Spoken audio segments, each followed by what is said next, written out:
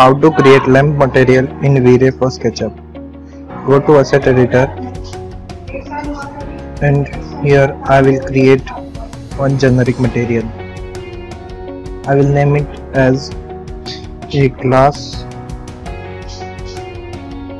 base, and here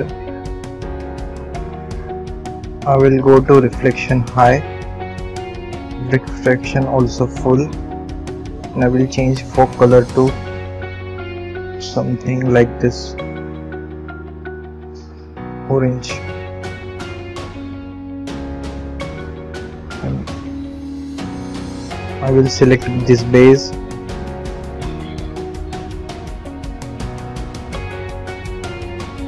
and apply to selection. For this transparent paper material, I will create generic material.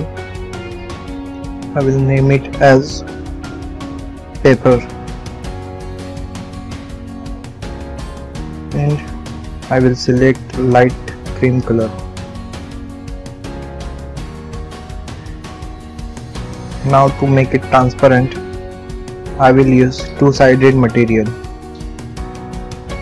Here front material I will choose as paper.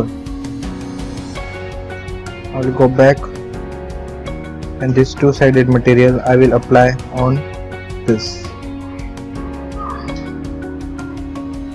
Now I will render it.